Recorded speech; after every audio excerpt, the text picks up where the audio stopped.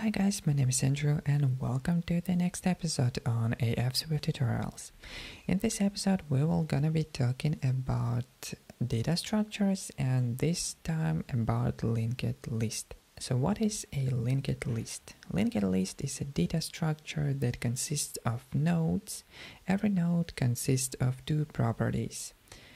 Its value of any type you want and next, that's pointer for another node.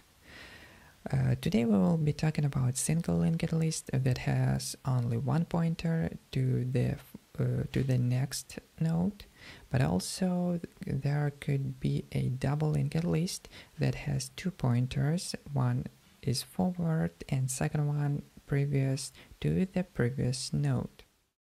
So that's it with theory. So now let's get back to code. First, we need to create class node. In this case, we will gonna be using classes, not structures, because we will make use of reference types and we need to have a property of a so-called pointer type that points on another type.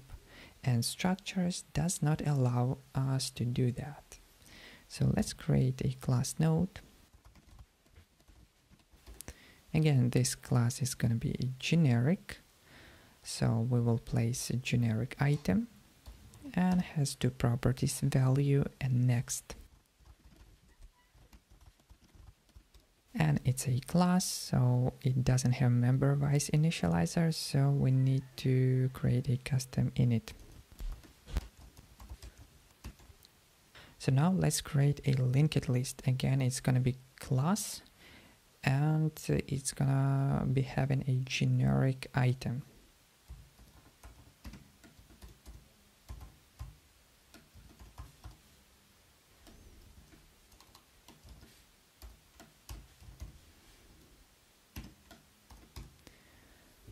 So let's start implementing linked list. We need head and tail and get only properties for those first and last.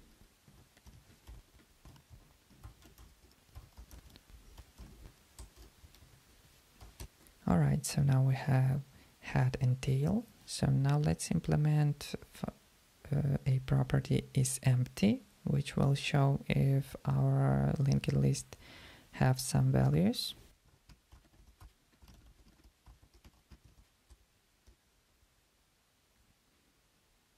Another property is going to be count, which will show how many nodes we have in our linked list.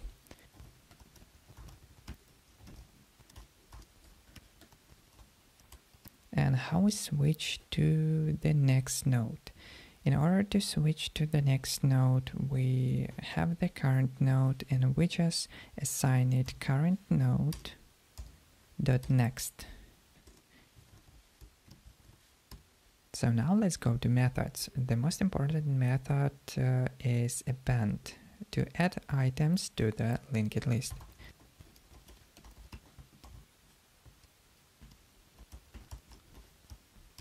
So in this case, we're checking if we have tail node.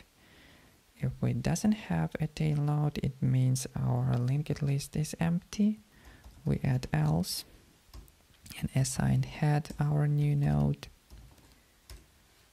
And tail is gonna be new node 2.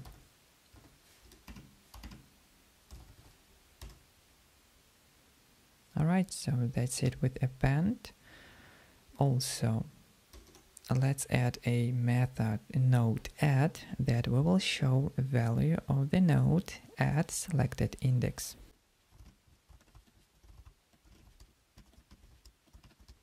Item is going to be optional because this method could fail. So let's add assert in order to make sure that our index greater or equals than 0.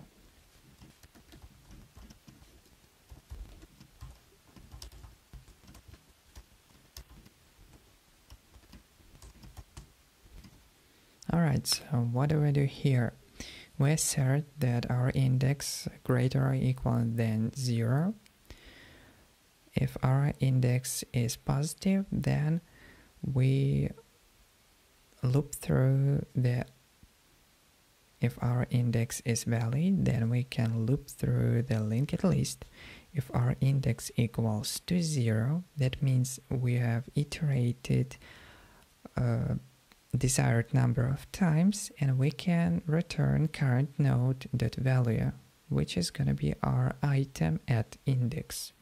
If we cannot iterate through the linked list or get some error, we just return nil. That's why our item is optional.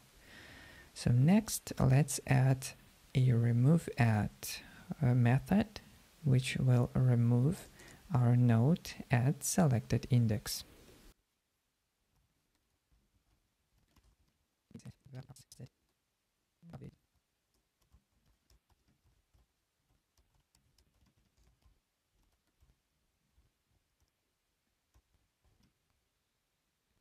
Alright, so what do we do here? We're checking if our index equals 0. It means that we're at the first element. If we are at the first element, we just need to move our head one node next, and it will remove our first element. Otherwise, we're looping through the element, get to the index -1. That's why we are getting to I equals 1, not I equals 0. We're getting to the index -1, and to our element at index -1, we need to assign next our pointer to current node next. It means we need to jump through the element. We need to remove and assign the pointer to the element that goes after the element we want to remove. And the last method I would like to add, that's remove all elements, and the easiest method of all of those. Also, I will add an extension to print our linked list.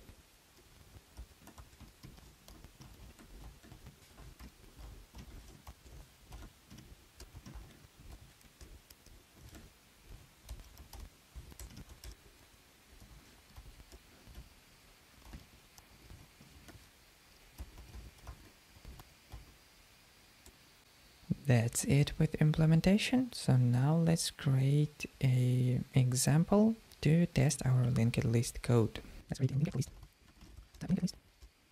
And we will provide our implementation of item generic to string. Right, let's add 4 elements. Yep. Here we will print our node at index 2. Then we will remove node at index 0.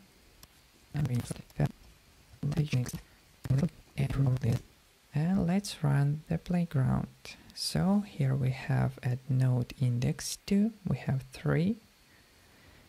We have removed index 0, so now first our head element is 2, our last element tail is 4. Our linked list is not empty, that's why it returns false. Count of linked list is 3 because we have removed our first element. And here we have printed out our linked list, and in console we have chead, which is currently 2, that points on 3, which points on 4. So that's it with the linked list implementation. Hope this video was useful for you. If yes, give it a like and consider subscribing to this channel for more videos. And thank you for watching, and I will see you next episode. Bye bye.